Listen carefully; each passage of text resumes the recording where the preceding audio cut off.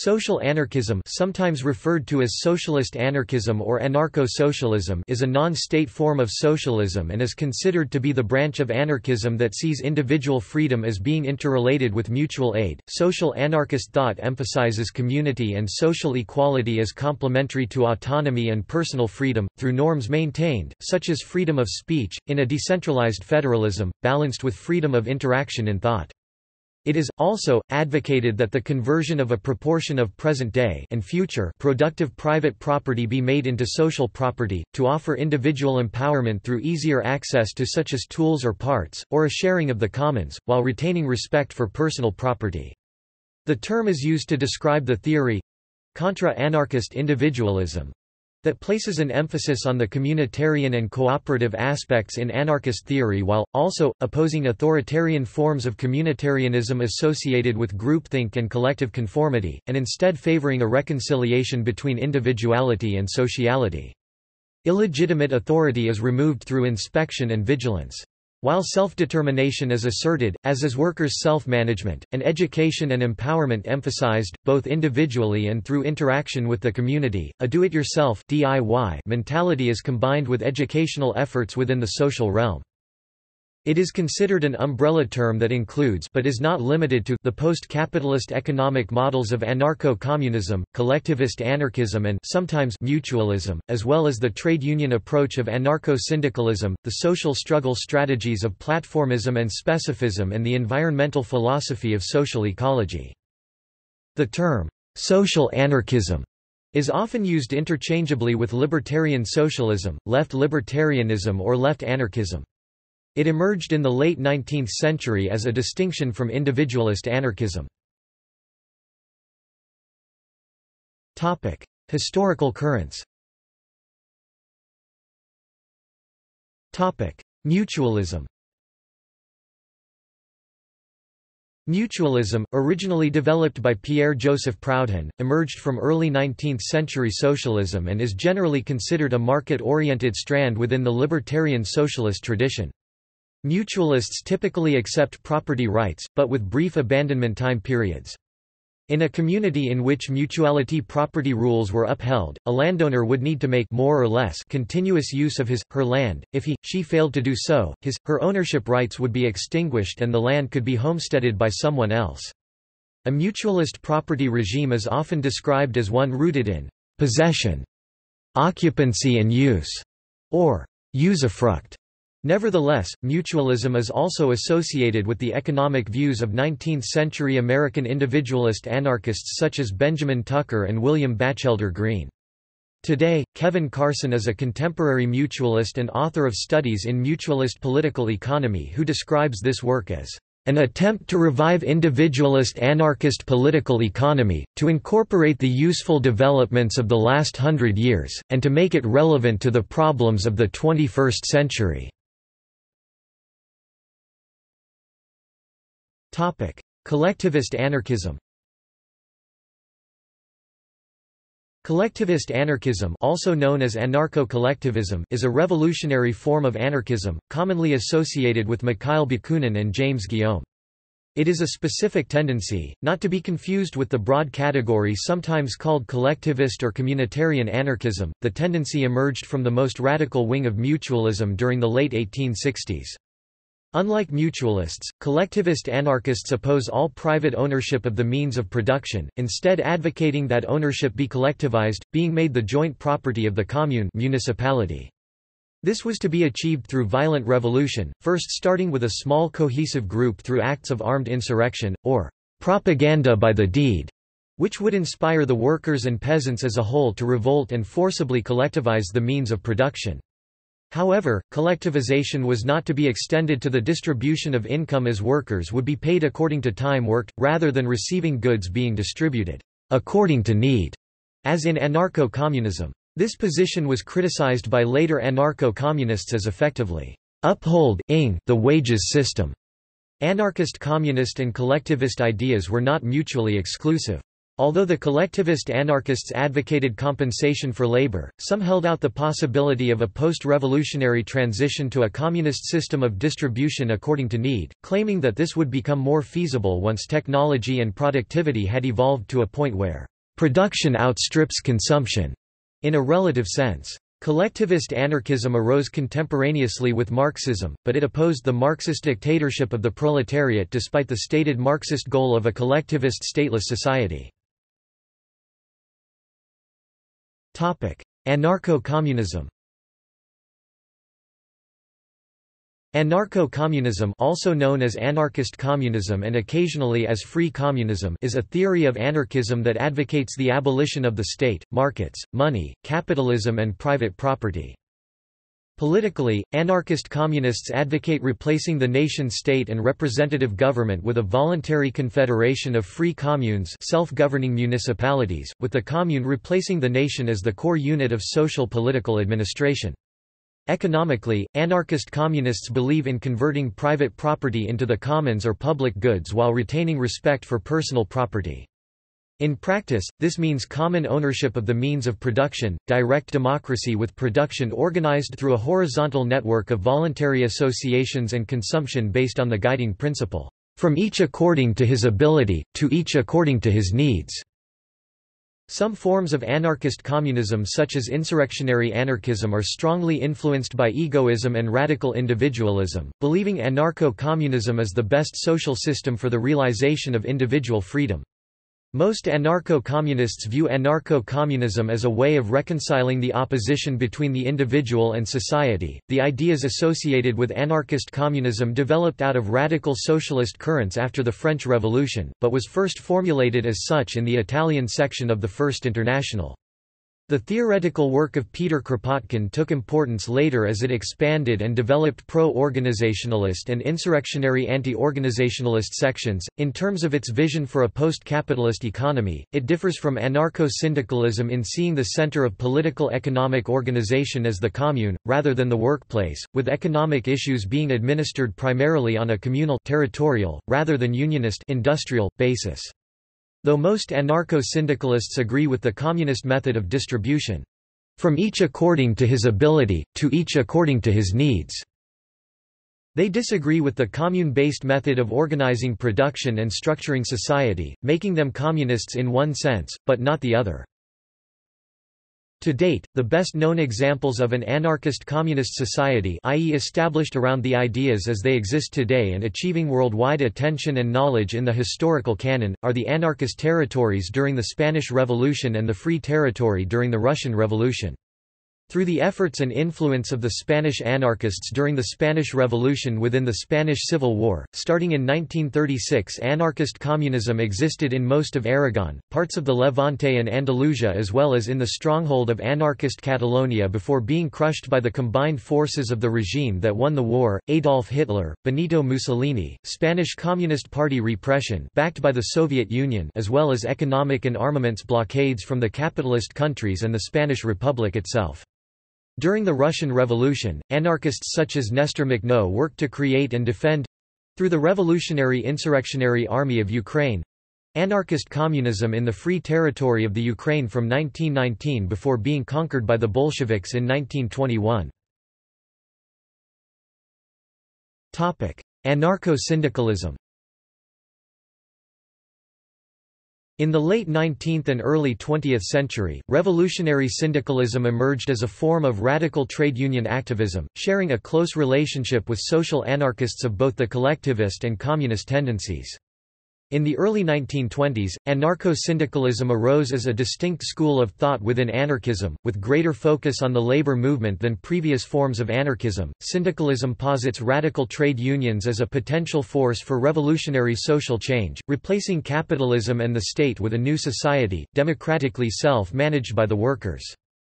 Like anarchist communists, anarcho-syndicalists seek to abolish the wage system and private ownership of the means of production, which they believe lead to class divisions. Important principles include workers' solidarity, direct action such as general strikes and workplace recuperations, and workers' self-management of enterprises and the economy as a whole. In terms of post-capitalist vision, anarcho-syndicalists most often subscribe to communist or collectivist anarchist economic systems on the issue of distributing goods. The aim is to use a radical trade union movement to achieve either a collectivist or communist moneyless mode of distribution, or first the former and then the latter, once a certain degree of technical productive capacity has enabled production to outstrip consumption, making a moneyless economy more viable. However, anarcho-syndicalists differ from anarcho-communists on wanting federations of trade-based workers' syndicates as the locus of organizing the economy, rather than confederations of territory-based free communes. Its advocates propose labor organization as a means to create the foundations of a trade union-centered anarchist society within the current system and bring about social revolution. An early leading anarcho-syndicalist thinker was Rudolf Rocker, whose 1938 pamphlet Anarcho-Syndicalism outlined a view of the movement's origin, aims and importance to the future of labor. Although more often associated with labor struggles of the early 20th century, particularly in France and Spain, many syndicalist organizations are active today, united across national borders by membership in the International Workers' Association, including the Central Organization of the Workers of Sweden in Sweden, the Italian Syndicalist Union in Italy, the National Confederation of Labour and the General Confederation of Labour in Spain, the Workers' Solidarity Movement of Ireland and the Industrial Workers of the World in the United States. Platformism and specificism.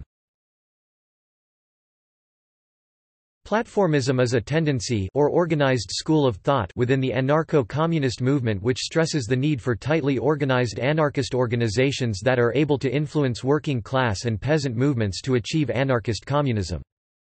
It is in many ways identical to specificism and has an antecedent in the work of Mikhail Bakunin, advocating a strategy of organizational dualism, which entails, 1 building specifically anarchist organizations with a general agreement on ideas and practices, and 2 anarchists working within broader popular organizations and movements that aren't specifically anarchist, hoping to maintain theoretical consistency as well as pushing popular movements in a more anarchistic direction from within. Platformist, specificist groups reject the model of Leninist vanguardism. They instead aim to make anarchist ideas the leading ideas within the class struggle, while also opposing the anarcho-syndicalist tendency of seeing the class struggle and anarchist struggle as synonymous, holding that non-union political organizations are a necessary part of achieving anarchist ends.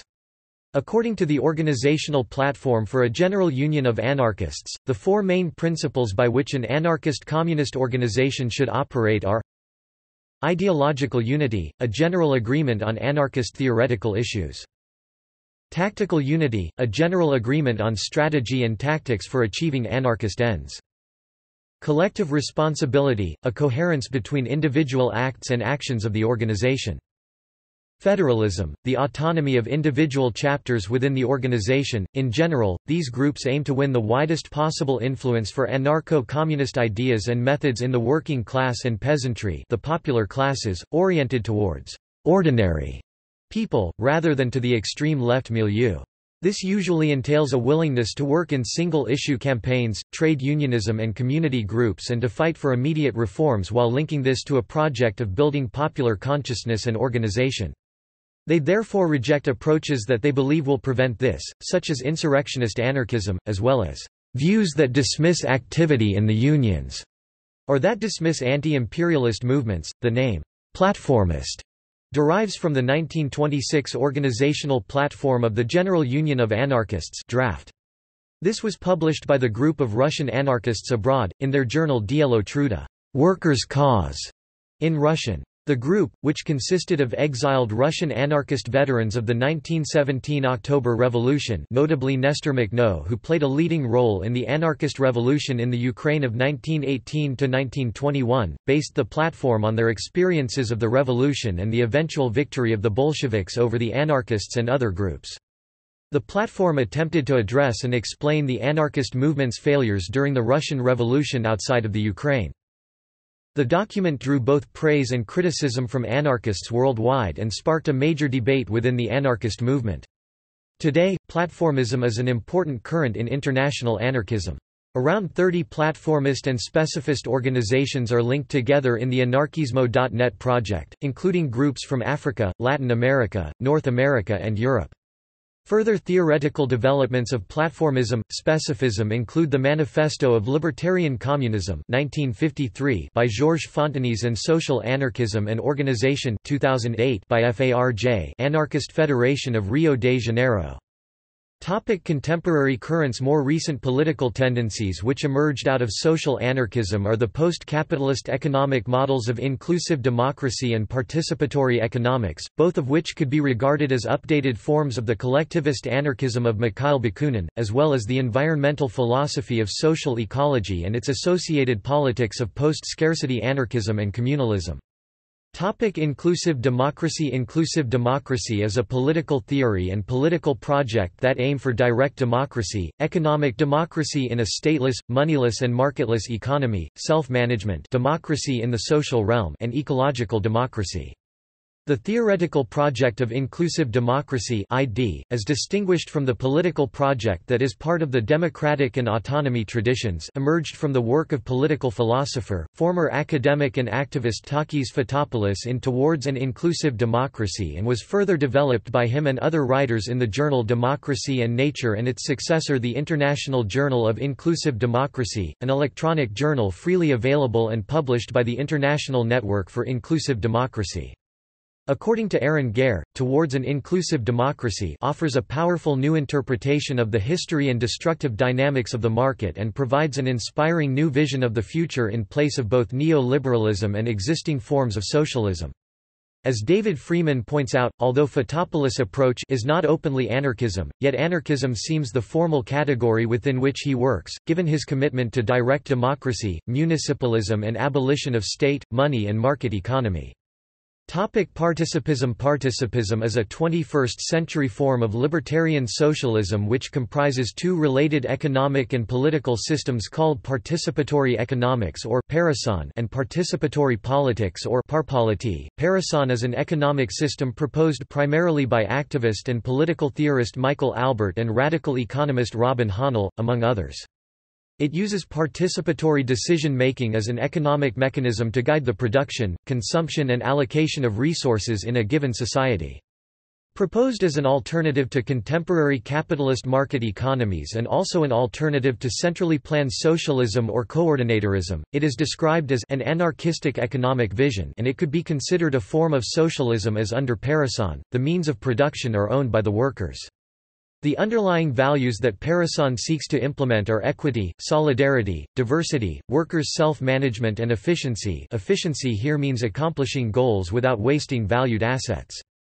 It proposes to attain these ends mainly through the following principles and institutions: workers' and consumers' councils utilizing self-managerial methods for decision-making, balanced job complexes, remuneration according to effort and sacrifice and participatory planning. Under Parison, the current monetary system would be replaced with a system of non-transferable credit, which would cease to exist upon purchase of a commodity. Parpolity is a theoretical political system proposed by Stephen R. Shalom. It was developed as a political vision to accompany Parison. The values on which Parpolity is based are freedom, self-management, justice, solidarity and tolerance. According to Shalom, the goal is to create a political system that will allow people to participate as much as possible in a face-to-face manner. Participism as a whole is critical of aspects of modern representative democracies and capitalism, arguing that the level of political control by the people is not sufficient. To address this problem, Parpolity suggests a system of nested councils, which would include every adult member of a given society. With 5 levels of nested councils it is thought, could represent the population of the United States. Under participism, the state as such would dissolve into a mere coordinating body made up of delegates, who would be recallable at any time by the nested council below them. Social ecology and communalism. Social ecology is closely related to the work and ideas of Murray Bookchin and influenced by anarchist Peter Kropotkin. Social ecologists assert that the present ecological crisis has its roots in human social problems and that the domination of human over nature stems from the domination of human over human. Bookchin later developed a political philosophy to complement social ecology that he called communalism, spelled with a capital C, to differentiate it from other forms of communalism. While originally conceived as a form of social anarchism, he later developed communalism into a separate ideology that incorporates what he saw as the most beneficial elements of anarchism, Marxism, syndicalism and radical ecology. Politically, communalists advocate a network of directly democratic citizens' assemblies in individual communities, cities organized in a confederal fashion. This method used to achieve this is called libertarian municipalism, which involves the establishment of face-to-face democratic institutions that are to grow and expand confederally with the goal of eventually replacing the nation-state. Unlike anarchists, communalists are not opposed to taking part in parliamentary politics—especially municipal elections—as long as candidates are libertarian socialist and anti-statist in outlook. Economically, communalism favors the abolition of markets and money and the transition to an economy similar to libertarian communism and according to the principle, "From each according to his ability, to each according to needs."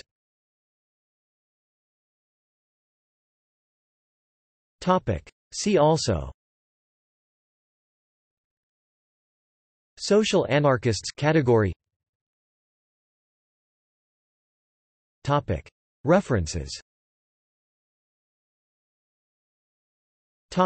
External links. Media related to social anarchism at Wikimedia Commons.